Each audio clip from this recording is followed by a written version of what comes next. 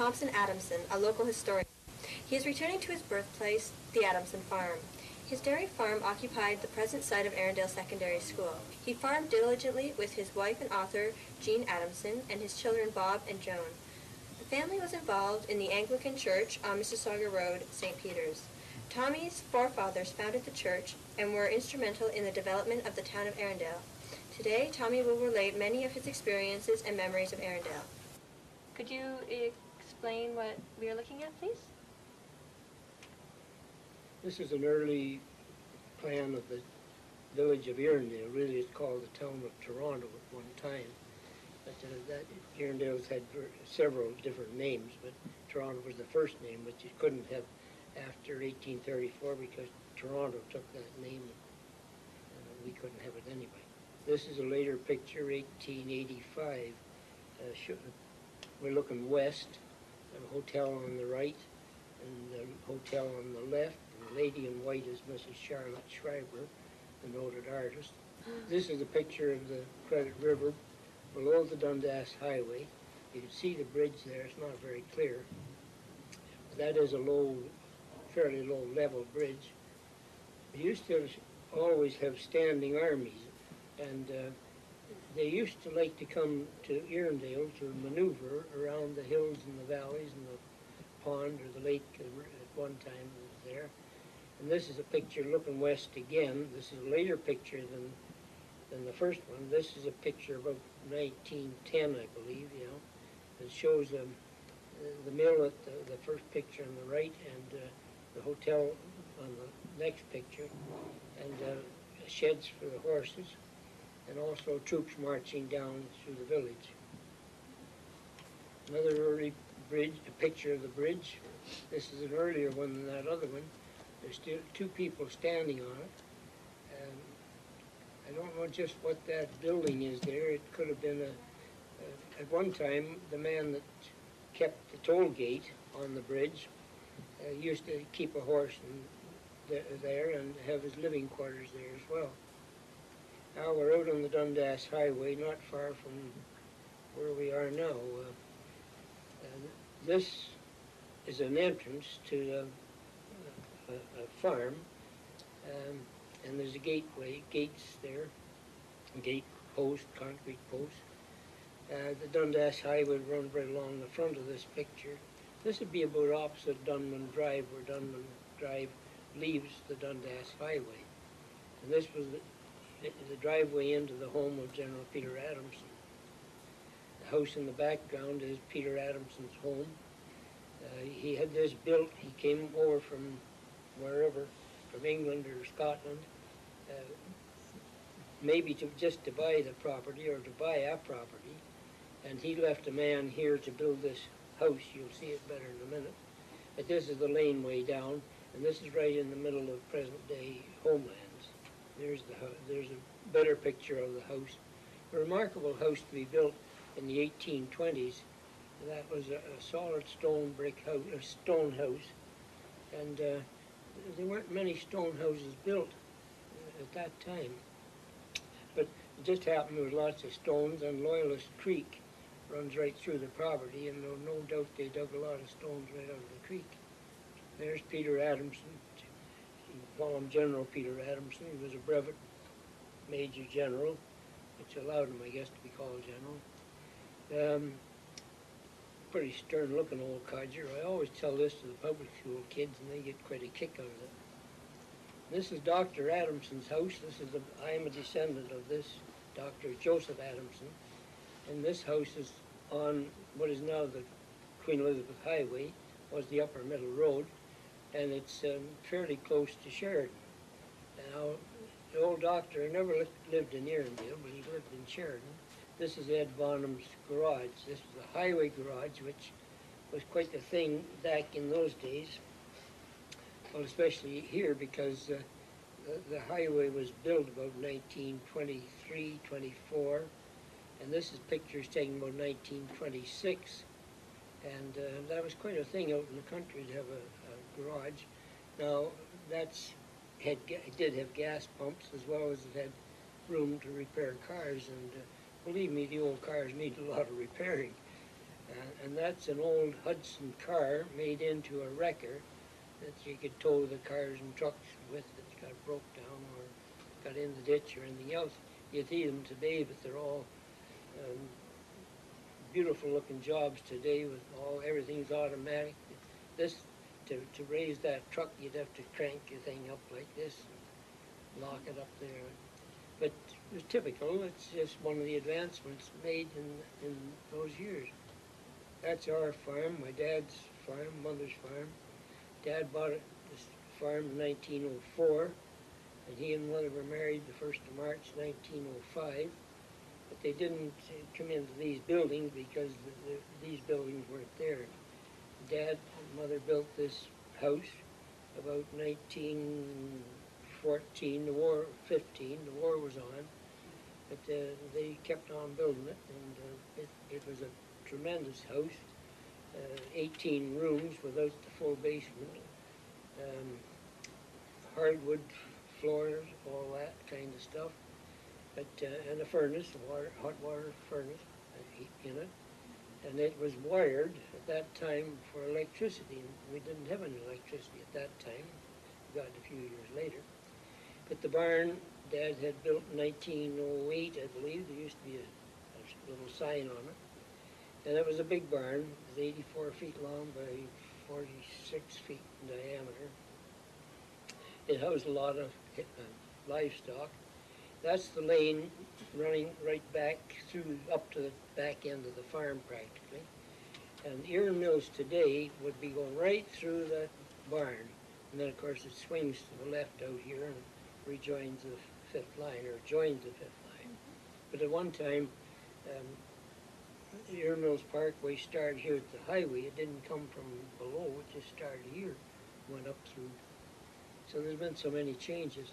That little square house way in the background was the original house, and my dad built all the other buildings on that. I had the farm until 1955 when I sold it, but my dad had died in 1948.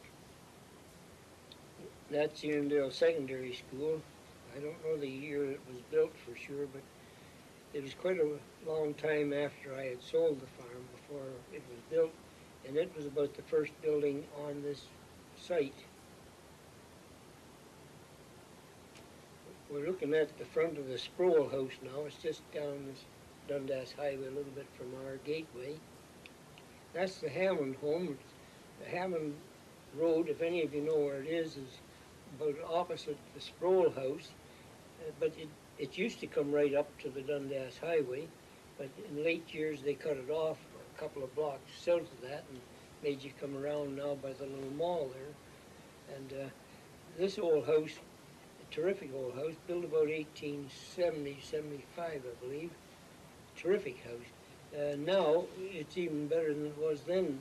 I don't know who owns it now, but the whole front of it is landscaped and it looks terrible. It looks really nice. This is my uncle's home, Harry Adamson's home, but John Beverly Robinson built this home about 1833, and John Beverly Robinson was an official of the government, became the top man in the government for quite a number of years, but he built this home on the farm that was next to our farm, and this house is still there, except it looks better today. It is the Boy Scouts' home now. It's just down the road here a little ways. There's the first St. Peter's Church. Now this is a painting by Mrs. Schreiber, and Mrs. Schreiber painted many of these paintings and sold them to raise money to build a new church. They built the new church in 1887. Yeah, they tore this one down in 1885.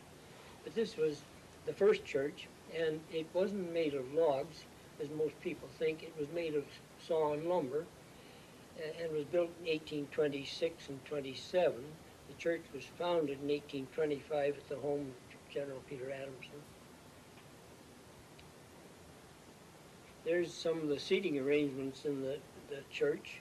There used to be box pews in the church, and you rented a pew, but anyway, this was part of this was the way the they raised enough money to pay the minister, I believe.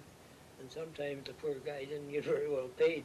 This is the second church, made of stone, and the stone came up from the river.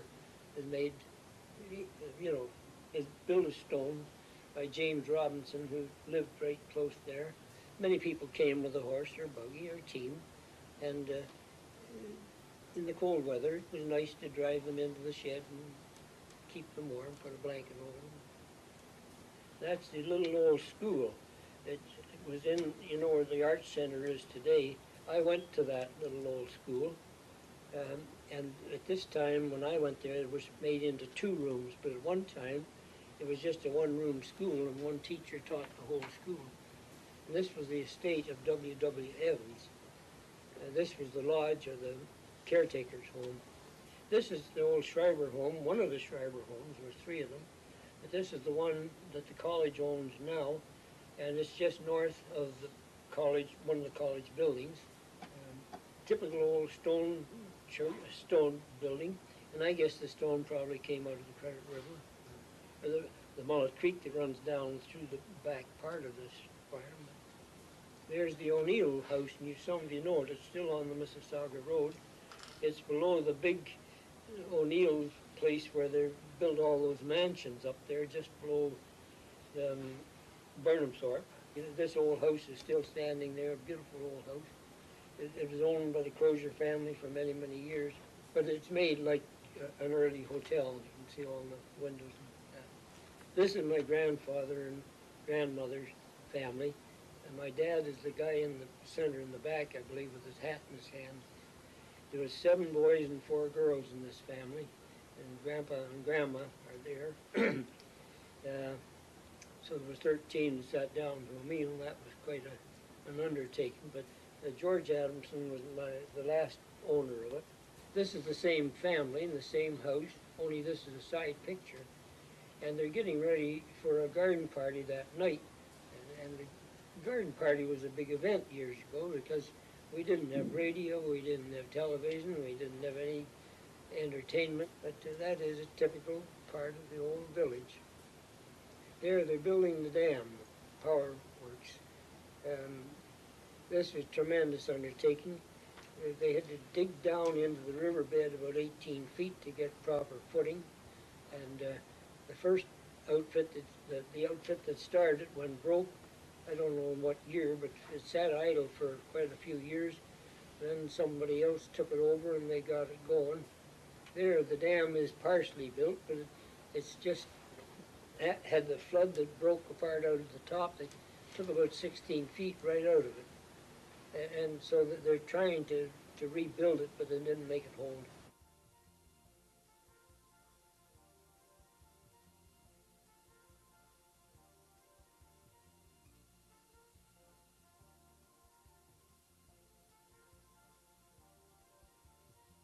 The power works only didn't work 100% efficient ever, except for very few years. This is at the entrance of the tunnel. If you go down into the park today and drive up the roadway as far as you can and turn into the parking lot, the farthest parking lot, you'll still see the remnants of the tunnel. It did operate satisfactorily for a few years. Well, then when the dam broke, it didn't have as much power, but the power was transmitted, a lot of it, to West Toronto, and they fed it back through their grid to New Toronto and Long Branch and those places. As well, we had power in Erindale and Cooksville and those little villages all the way down into the city. There's the interior of the powerhouse. That's Teddy Little. They closed this whole works down in about 1923, I think, thinking they could always get all the power they ever needed from Niagara. How little they knew. I mean, at that time they could have, but they didn't realize how much the growth was going to be in southern Ontario. There's Lake Erindale. I don't know who the kid is there, but that gives you some idea of the size of the lake. It was really big and fairly deep, but it was a great place for swimming, and never was much boating, but swimming and ice cutting, skating, a lot of skating. We used to have hockey teams, but not too successfully. A lot of the farmers cut ice and stored it for their milk, shipping milk. Some of the storekeepers had refrigerators, but there was no electric refrigeration at this time, so ice was the next best thing. This is the east end of Erindale, O'Brien's store on the left, and a blacksmith shop just next to it. And this is about 1922 or 23. The road isn't paved yet, so it's before 1923 or 24. This is Dr. Dixie's old house. It's on where I showed you the first bend there. Well, that house is gone now, but it was there for a long time.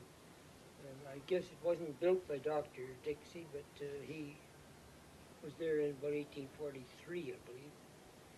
And he was a local practitioner.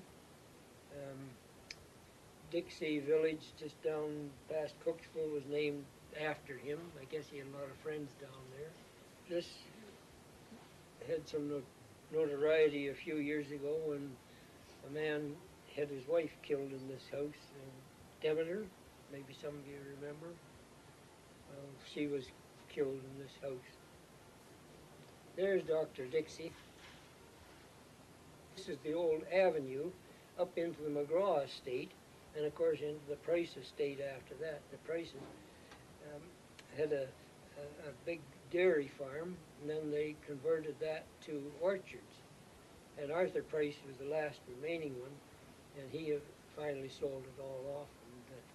And that's where the woodlands are today. But this way is just east of the roadway that runs in. There's some hunters up. That's up around where the Price house or the McGraw house was. Maybe that's the first McGraw house, I don't know. But McGraws came about 1828, and they said the family, the boys, built a log house. And this could be it. I don't know.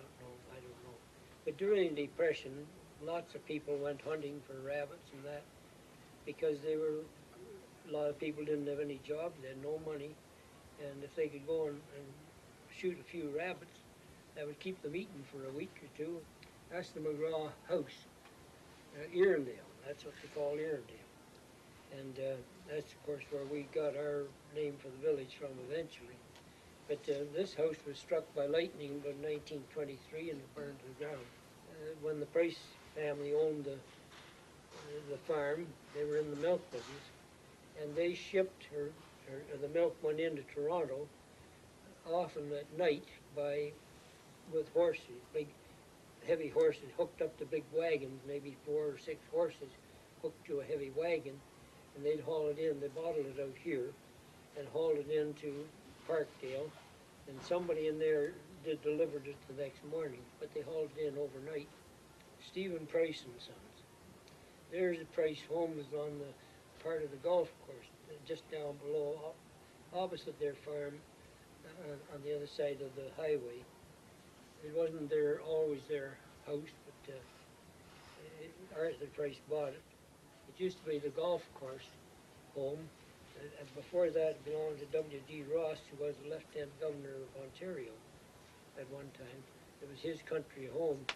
And later, he had a small golf course on the property, and he sold it to Art Price, who increased the golf course, and then eventually it was increased, I guess, to the full-size 18-hole course. And that's a house that was along there, too. That's built by my uncle, Arthur Adamson. And Arthur Price lived in this one for a while. This is the old Methodist church, but now it's Presbyterian church. The Presbyterians formed their church in the community hall, and when this church became vacant, they bought it. The Methodists Methodist became the United Church. There's what we used to call the Burke House on Jarvis Street. And it's I think it's gone maybe now too. It belongs to the little girl, the boys and girls school there. The picture of Erindale. It's in front of the horse wagon in front of Barker's store. It's not J.M. Barker on the side of it, I believe. Shows the hotel, which was burned in 1919. Shows the mill behind that. In the background, you see the church. And here's most of that is gone now because of this big fire in 1919. Took out Barker's store and the hotel and the community hall across the street, which at that time was belonged to St. Peter's Church, was their parish hall. That's Burke's Implement Shop on the right. There's the Credit River, one of the old bridges. That's pictures 1912. I think this is probably a Sunday school picnic in the wintertime. They would take the kids out for a sleigh ride and then go back to the community hall or parish hall for maybe a sandwich or cookies or something like that. There's the community hall. This one was built in 1928 of stone. It's still sound. And I belonged to the hall board for about 40 years. Thank you very much for speaking with us today, Mr. Adamson. We learned quite a bit about the history of Erindale and its people. Well, I'm glad I was able to do what I've done, but it could have been speeded up a whole lot. We thank you anyway.